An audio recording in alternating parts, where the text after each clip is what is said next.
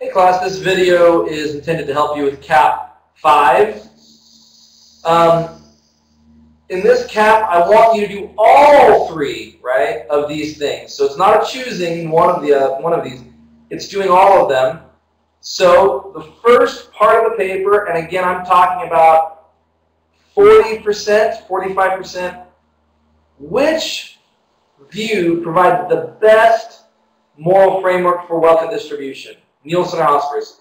At this point, you might really not like either of them, but you think one is better than the other. That's all I want. Which one is better than the other, and why, right?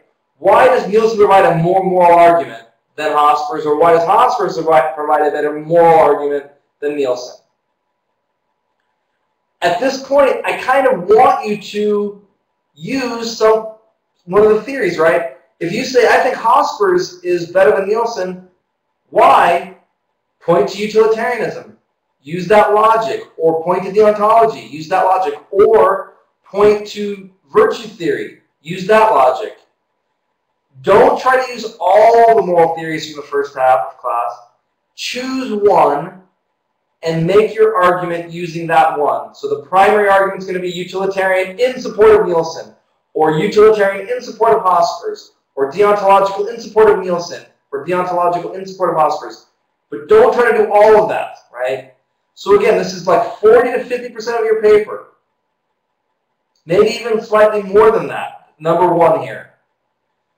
Second, let's assume you chose Hospers. What concerns do you have about Hospers? What are some of the things about his theory that make you nervous?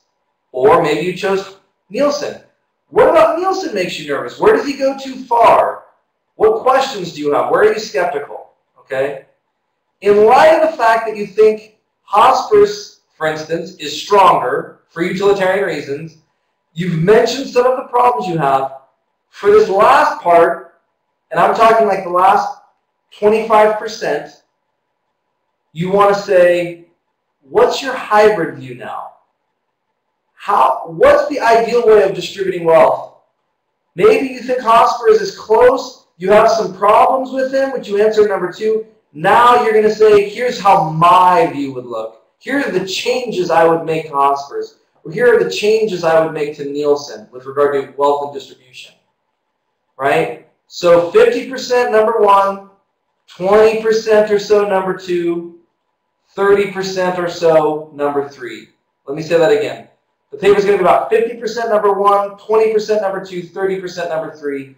That should form the paper. Those are rough. It might be 40 here, 25 here, 25 there. But again, that gives you a sense of what I'm looking for in terms of balance. Who's the strongest and why? Use a moral theory from the first. What are some problems you have with the person you chose? What are the changes you would look for, you would make to create your own improved theory? I hope this helps. This is going to be, I think, an important paper, an interesting one given where we're at as a country with wealth and distribution, and I'll be curious to hear your arguments. Again, you don't want to come out biased, calling names. You don't want to come out assuming all of that group are liars or this. You want to be very rational about this. Use arguments and data and other things about why your view is strong and at least should be considered. All right, good luck. If you have any questions, let me know, and I'll see you online.